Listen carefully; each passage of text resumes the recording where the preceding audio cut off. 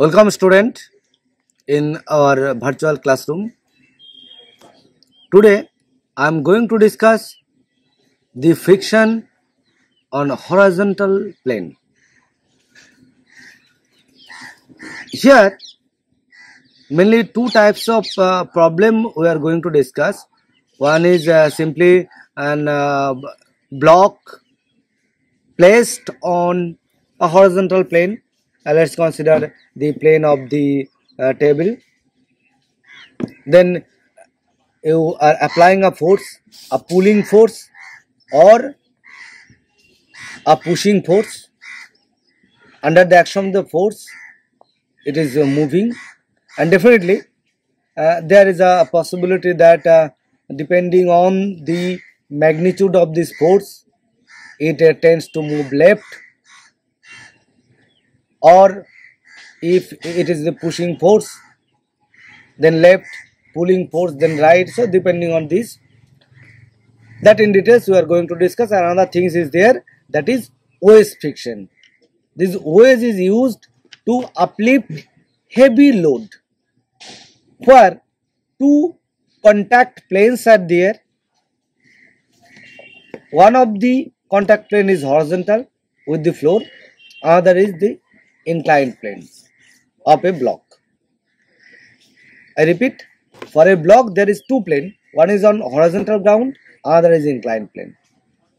This is matching with another plane for which one is the vertical plane, another is inclined plane. It is in contact. Now you are applying the force, and how much force is needed to maintain its equilibrium. All these we are going to study here. So let's proceed to our lecture. Follow this.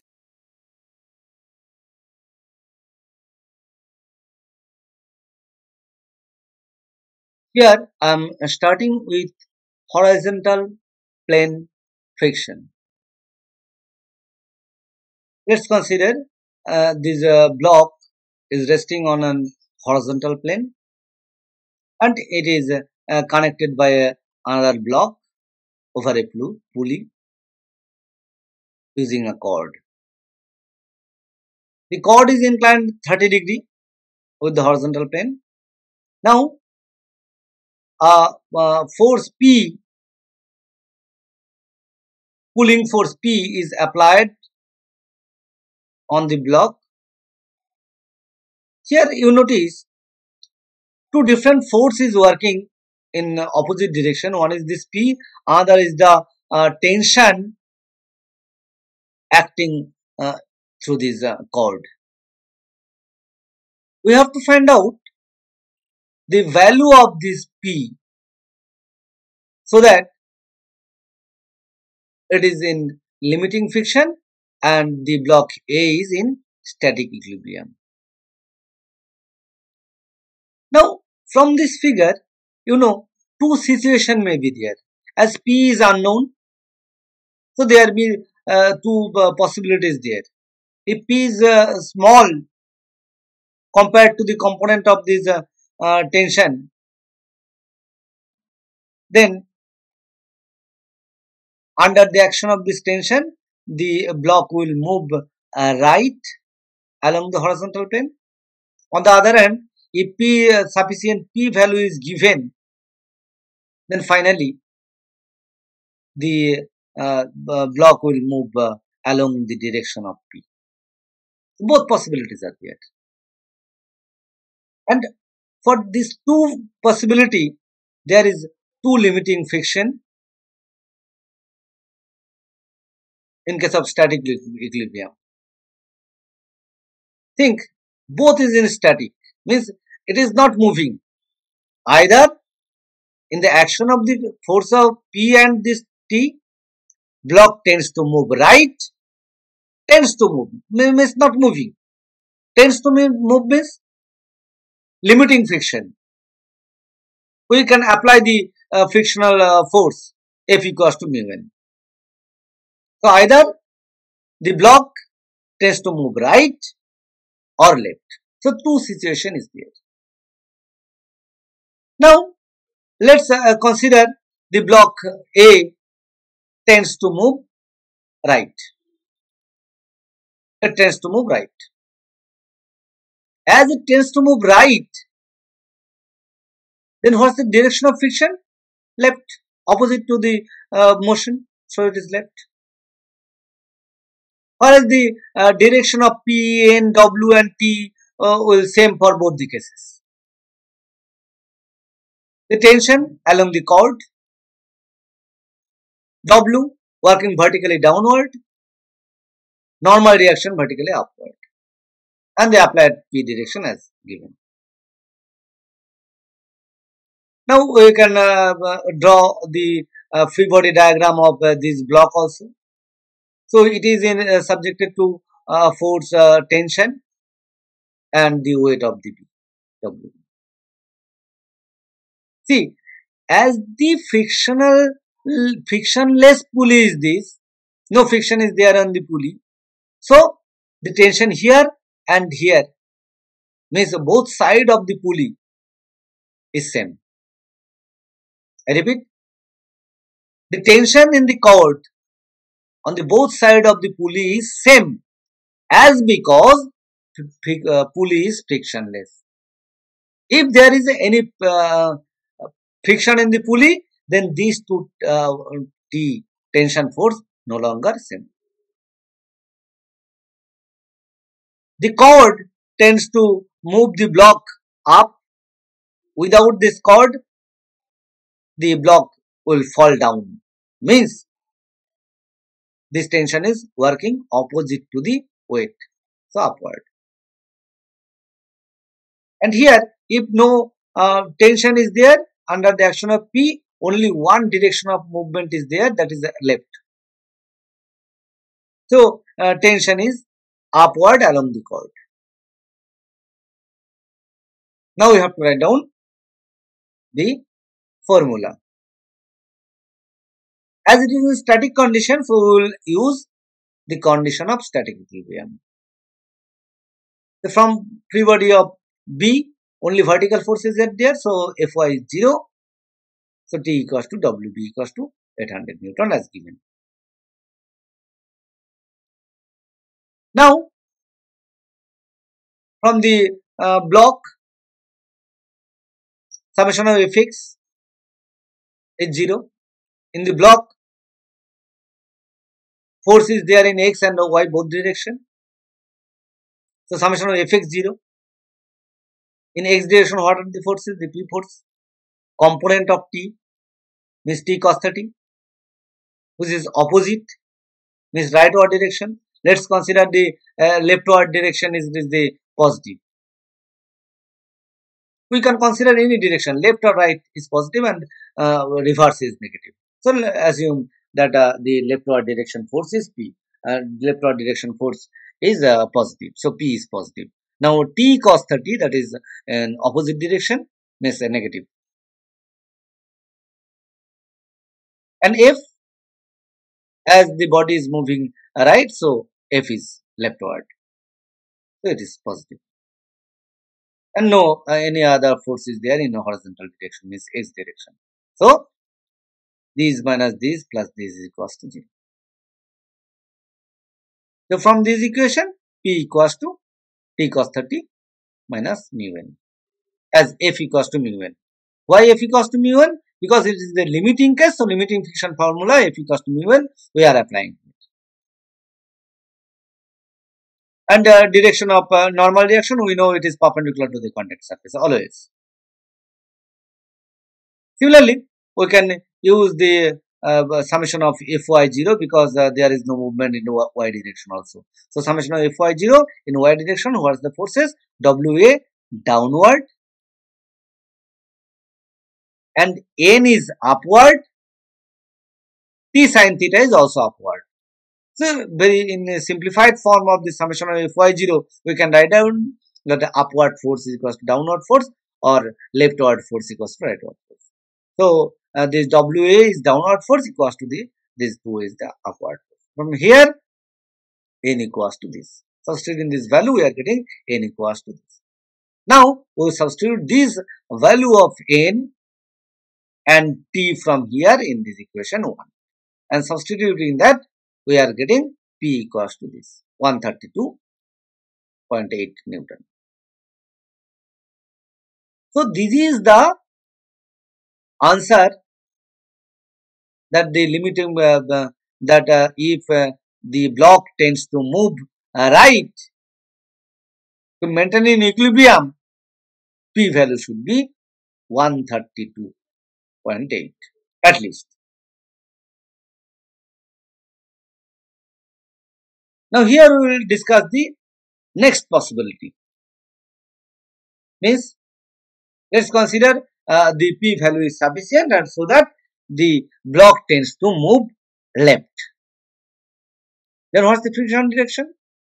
Friction is opposite to the movement as the block tends to move left, so friction is rightward. And already I have told you the rest of the force P, W, A, P, all the direction is same as the first case. Now again use the condition of static equilibrium, and here also WB equals to T. So from the this free body diagram, summation of Fx equals to 0. Means P the leftward direction force and F means mu n and this T cos theta is the rightward direction. So this or this directly we without skipping this step we directly can write down equation 2 means leftward force equals to rightward force. And using the summation of Fy0 we are getting another equation. And solving that, we are getting P equals to this. See, we have not written Fy equals to 0 because these in Fy direction force there is no change. Means whatever we have calculated, calculated for the last slide. Means case 1, same equation is there. So substitute use that value and this P value. Substitute this equation here. And we are getting means n will remain same, so substitute that n, and from using this equation we are getting this. Now notice there is a significant change. There is two value of P. So if P value is in between these two, then only it is static. If P is less than this value, it will move right. P is greater than this value, it will move left. So to maintain a static equilibrium, the force is in between these and these.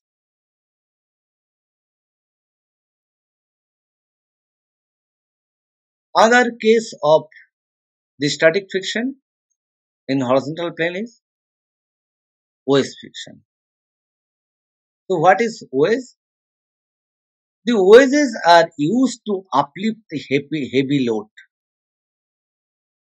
It's two blocks of weight of block A and block B. Block A is supported on the horizontal floor while block B is supported on the vertical floor. Generally, to uplift block B, we use this block A. We are applying the force here on this block and we are getting a resultant movement of this block B in upward direction or downward direction. So whether it is upward or downward, that again depends on how much force we are applying on the block A.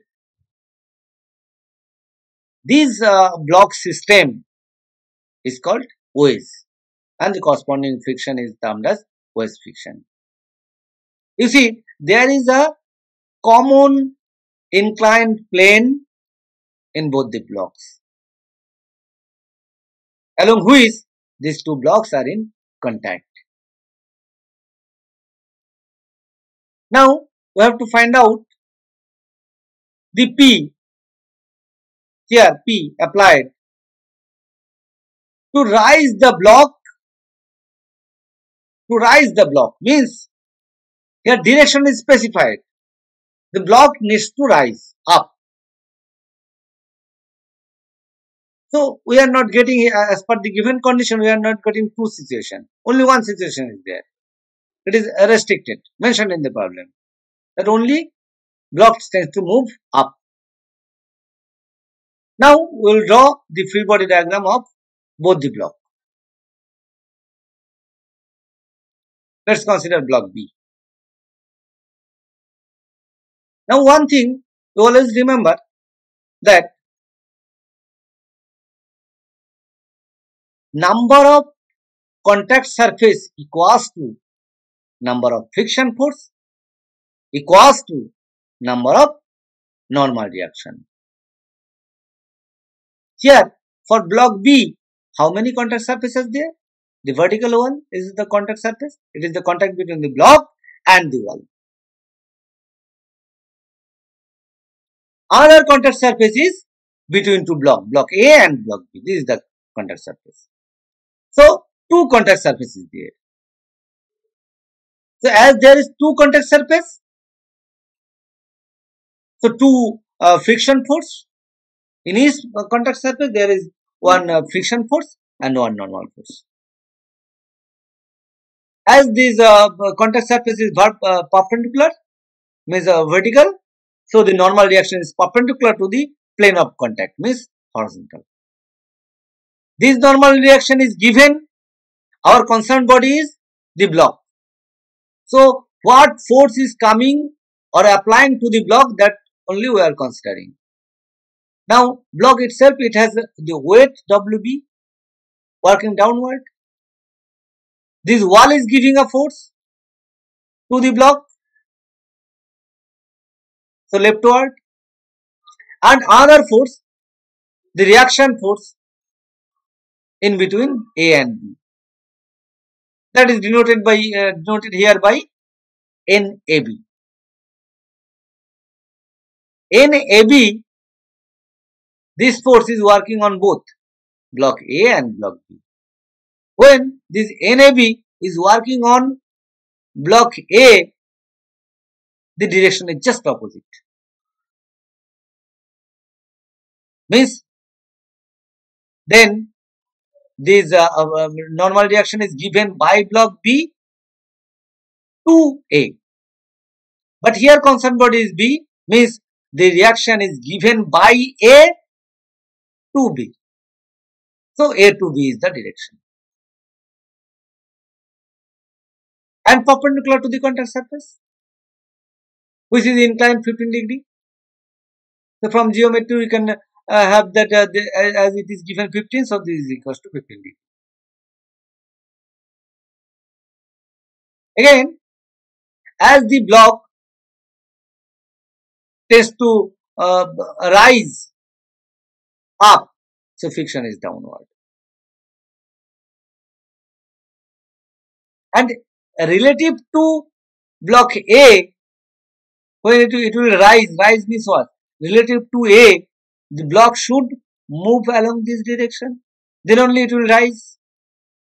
Relative to A, I repeat, relative to A, block B should move along this, along the plane of contact, move up, then only block B will rise. So here along this plane, the friction is opposite to that. This is the opposite direction.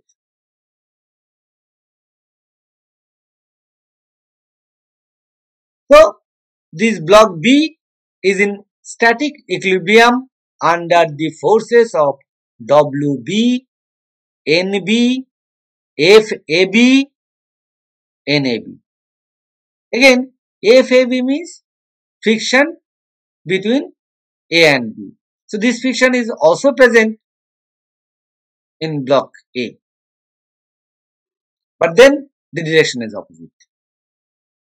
It is the internal friction, like NAB. NAB is the internal reaction between A and B. FAB is the internal friction between A and B. Now, use the condition of static equilibrium.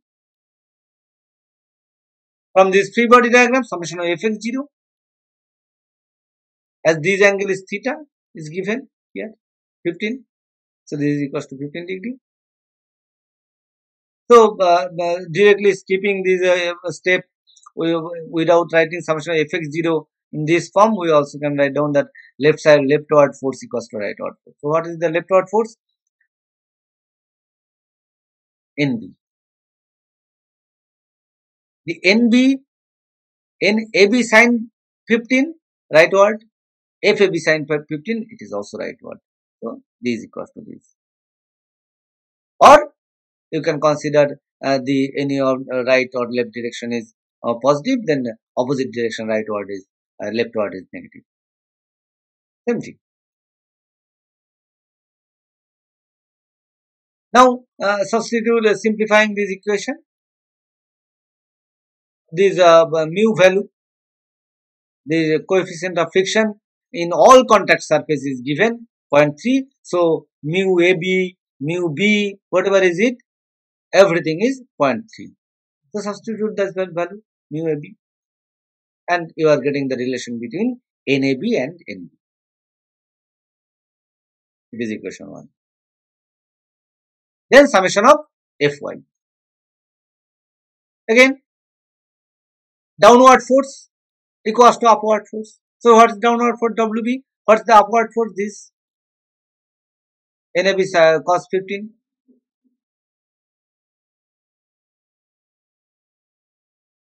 This FAB sin 15, it is downward. So here we have written negative. Another force FB force along this. Why this FB? Because in this contact number of friction forces equals to number of contact. This FB force is working downward as the plane is vertical.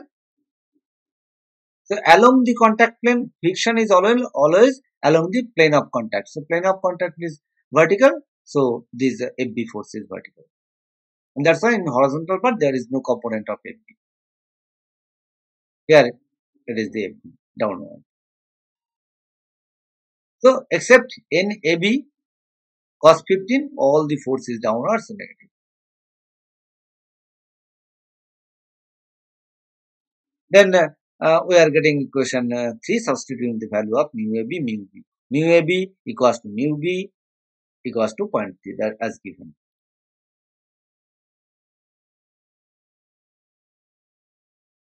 Now, from this equation, solving these two, WB is given. So, solving equation 1 and equation 2, we are getting the value of NAB is 13.82 kN.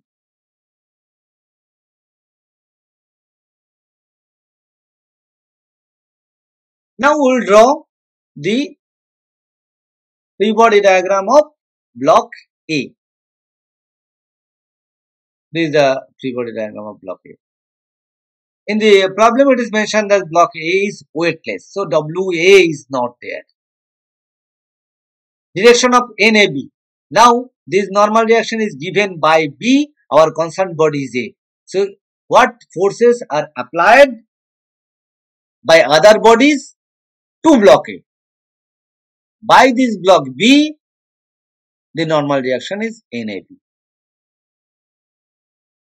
Remember, the previous diagram for this NAB direction was opposite.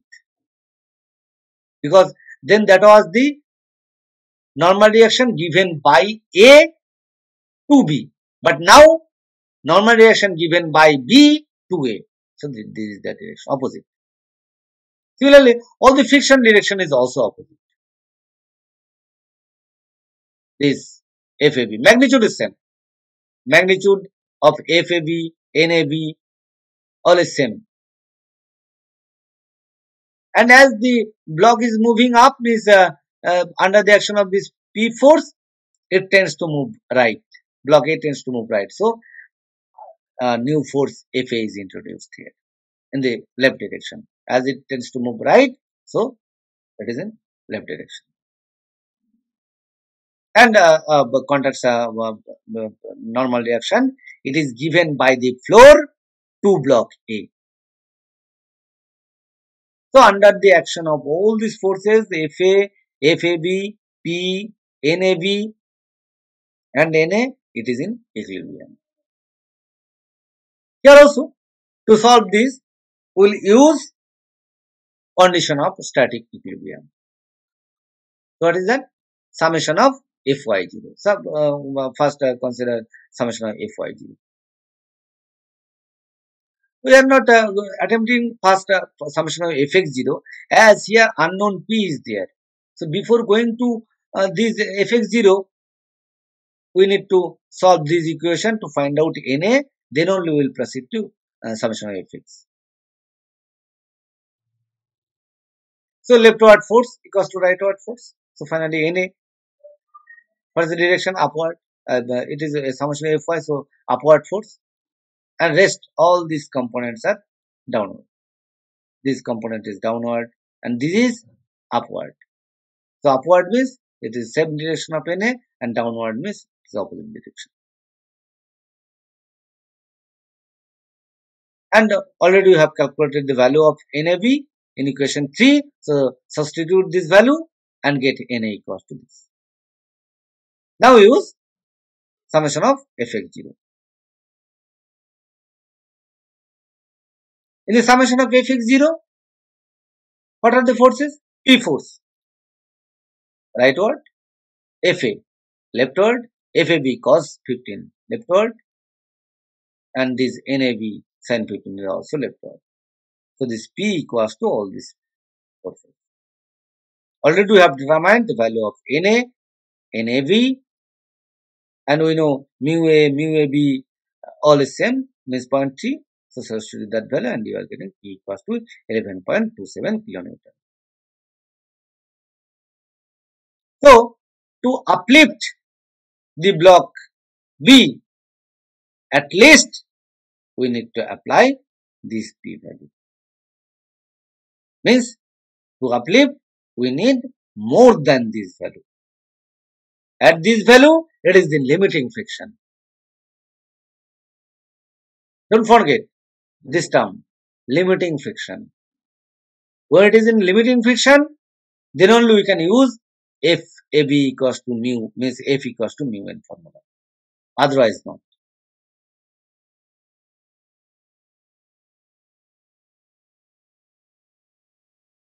The references that I have used to prepare this video lecture is given here.